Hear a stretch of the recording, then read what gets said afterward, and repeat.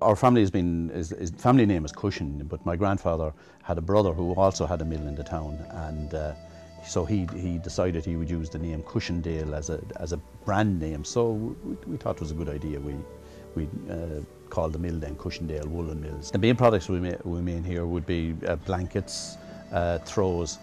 These would be for household use, and then we do a range of scarves. It really goes back to the water that we have in this area. You know, that was important. Like, and I suppose maybe they realised it at the time, maybe they didn't. But it's a soft water, and there's no tint from a bog. Like, there's no that brownness that you get on bog water. You don't have that, and we do dye all our own colours. As well as that, we've always dealt with natural fibres. So whether it was wool, originally it would be just wool. Then we started using mohair wool blends. We've developed through Showcase and its predecessor, the National Crafts Fair, we've got contact with people who are looking for natural textiles, because they began to get scarce in a lot of European countries at one stage, you know. So we've developed up the colorways, and you know, it's been a learning experience for us, like to adapt to what people want.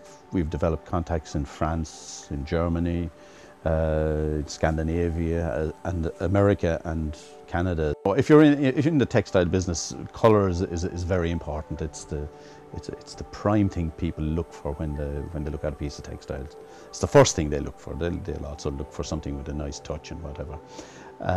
But if you're from this area, you definitely would be influenced by the colour of the mountains around, the way they would change colour in the evening. The evening light would turn the black stairs into a kind of heather colour. It definitely changes colour, and this is something that we can translate that put that into our textiles and show it, and other people will see something special in it. You know, we have a good customer in France, and they always put up on their it's a kind of a byline for their company, is in French they say the authentique.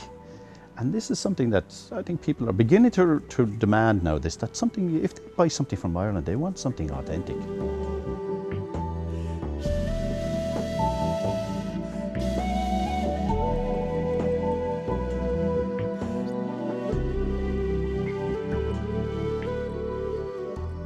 If you're passionate about something, you will try to be better every time.